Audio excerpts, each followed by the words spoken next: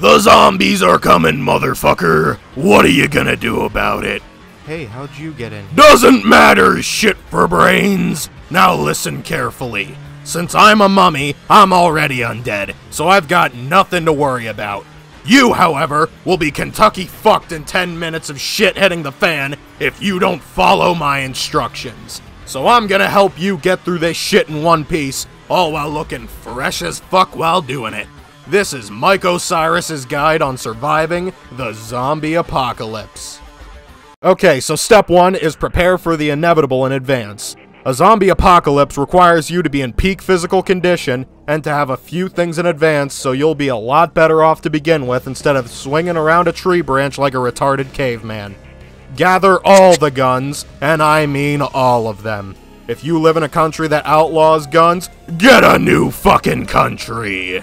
Because when the dead start walking, the only law of the land left will be the Second Amendment. America!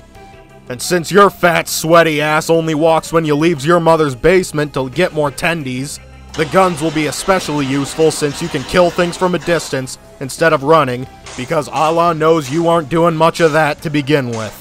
And the last thing you should prepare is a formidable shelter stocked up with supplies. When the bullets run out, you'll find yourself defenseless and surrounded by a bunch of pissed off dead guys.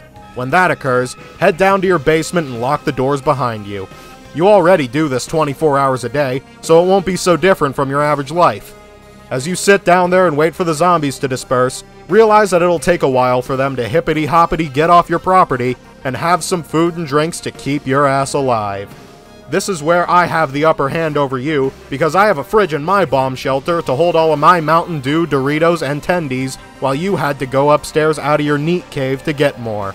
Anyway, as soon as those shambling sacks of shit leave, it's time for step 2. Find some wheels. Getting around when everything has gone to shit will be a lot tougher than before. The gas pumps will no longer be dispensing, so having a car is not a good long-term investment. You need a way of getting around faster that doesn't require gasoline or spare parts that cost $3 fucking grand. And I know what you're thinking. So will a bike work? No, you fucking window licker! If one of the tires pop on that bike, you're back to running away like a fucking chump. You need something to get around faster that looks dope as hell while you're doing it. That's where the Razor Scooter comes in. You ride around on a bike, you're as good as zombie food. You ride around on a Razor Scooter, you'll make those undead panties moist. And it even works out as a weapon too. Attach some sharp shit to the edges of the scooter and start swinging it around, and the next thing you know, you will have a literal Razor Scooter. And if you want to be even more of a decomposing pussy magnet, swap out the scooter for some motherfucking Heelys. Oh, and don't forget the Spider-Man helmet. Step 3 is don't trust your fellow man. There will be people desperately knocking on the door to your shelter begging to be let in. Let 'em fucking die. In the apocalypse, it's not the dead you have to fear, it's the living. You let them in and suddenly you find yourself bleeding from a shotgun blast to the gut while they rob your ass blind like a I've been advised to stop telling this joke. And even if they don't kill your ass, they'll be eating your food that you paid for with your hard-earned welfare checks. It's better to just not let them in at all. Also, no people means no personal attachments, so you don't have to deal with their inevitable deaths when they do some dumb shit to get themselves bitten. But it's not always gonna be good times in your bomb shelter. Eventually, a metric assload of undead shitters will make their way toward your house for a bite of your scrumptious, juicy ass. And when the horde is that big, there isn't enough max ammos or insta-kills to save you, so that means it's time for step 4, rip and tear. Stand on your front porch shirtless as you observe the horde cross your property line. The second that they do, yell out a sick battle cry, like this.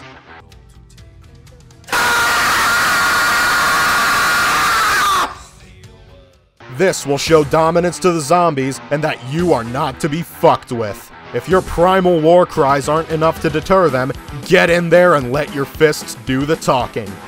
Now keep in mind that they will try to bite you to turn you into a member of their eternal mosh pit. So use that same logic and start biting them before they bite you. That way, they'll be infected with the human virus.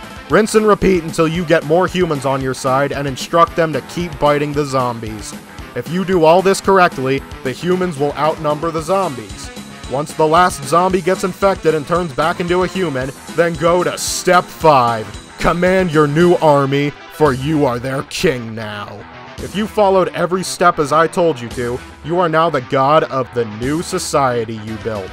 Reap the rewards of endless power and women, and make sure to subscribe to Mike Osiris as your post-apocalyptic maiden goes down on you. Now if you'll excuse me, there's some dumbass zombie gnawing on my shoulder that I have to deal with. Hey! I'm a fucking mummy, dumbass! I'm already one of you! Why the fuck are you biting me? Subscribe to Mike Osiris, or else I will use the world to freeze time and steal your bitch. See you in the next video, you pathetic waste of space.